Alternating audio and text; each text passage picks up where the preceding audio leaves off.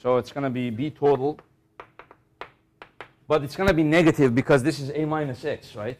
When you do substitution, the negative comes out. So it's going to be this minus that. I'll do the opposite order. One of the B's cancels this.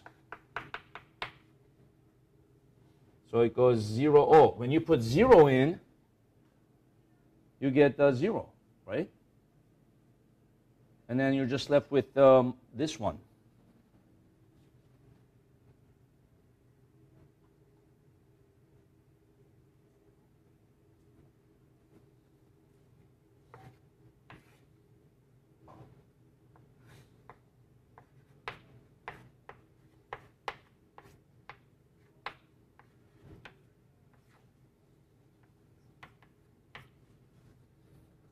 I guess that's it, huh? That's as simple, you can't really get it simpler than that. Mu 0 I over L over 4 pi B A minus L squared plus B squared to the 1/2. So we got a general answer. Now we can say, what would it be if we can kind of see if it at different points. What would happen from that? What would happen if B is 0?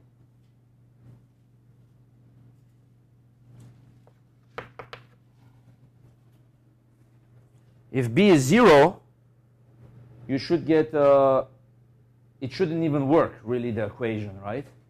Because the B is 0 means it's along this path here somewhere. So if B is 0, it should just go to infinity here. So that means B is 0 means like this. What happens as you approach and as you touch it, you know, what we could do is find the limit. So you can't really set it equal to 0, but we can find the limit of that as B goes to 0. And see what's its behavior like, right? So we can say mu 0 IL over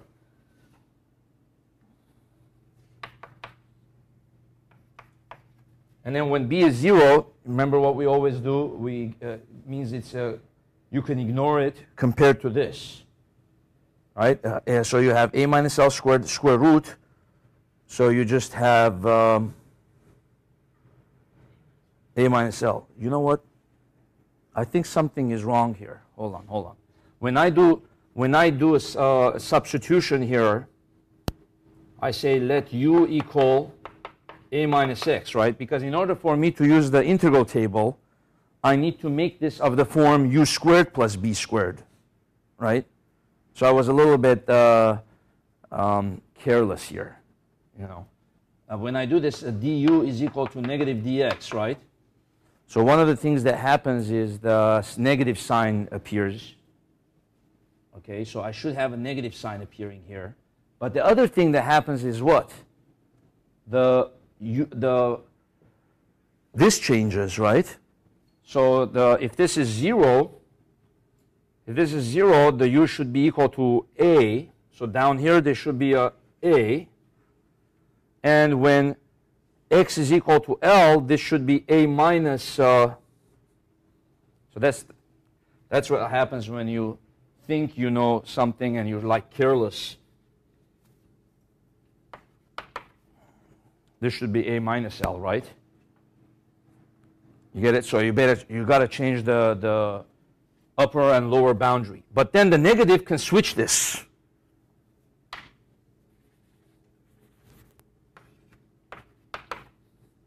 And now I put this in, what do I get? A minus L, I got to put in here A minus L, hold on, let's see here. I got to put into the x A minus L, and then I got to put into this x A minus L, right? What happens there? If I put in here A minus L, A and A cancels, you just have left L.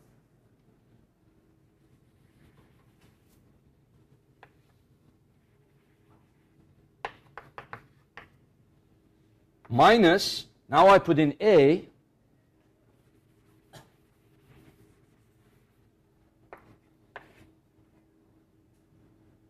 And then if I put in A here, oh, that cancels. So I just left B. I think now it's right? A minus L over L squared plus B squared. And then if you put in A minus A over B. Okay, so now I can find the limit as B goes to 0. So if mu 0 I B, and then if B goes to 0, what is this? If this is ignorable compared to that, then it becomes just L, right?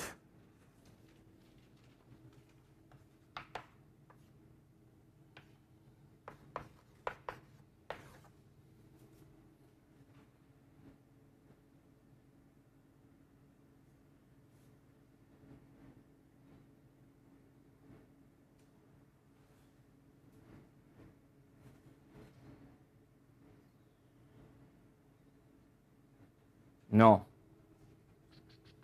If B 0. You know what I need to do? I need to... Okay, let me come back to that. Let me come back to this one.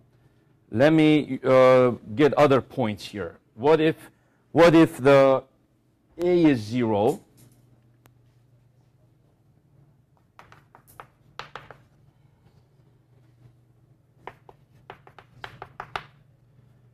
If A is 0, what do we get? We get mu 0 I over 4 pi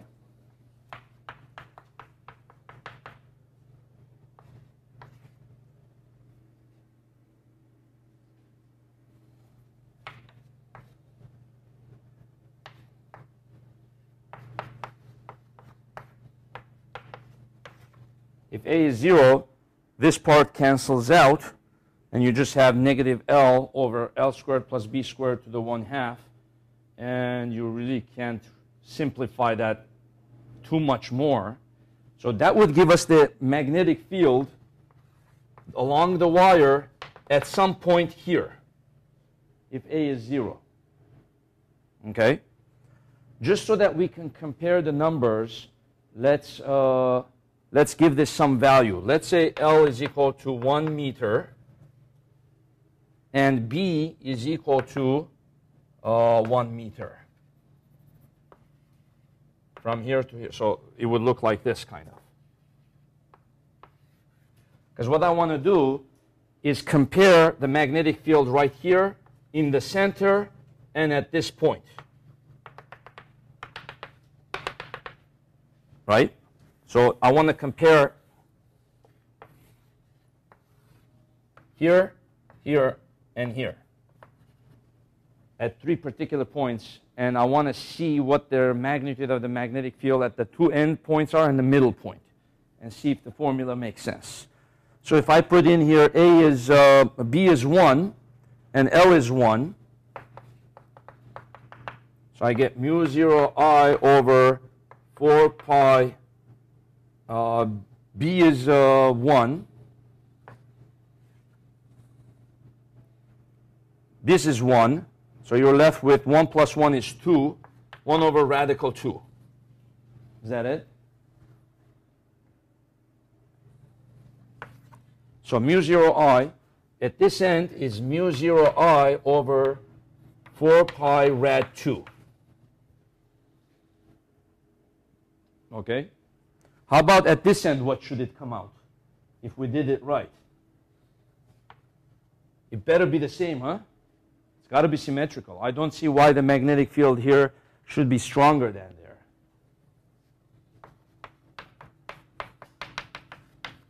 So what would I put over there for the formula? I would put A is L, right?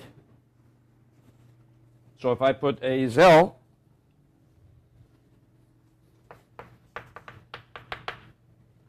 what do you get?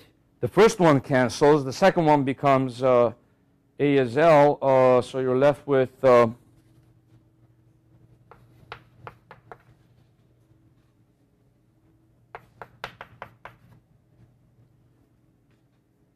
over B, right?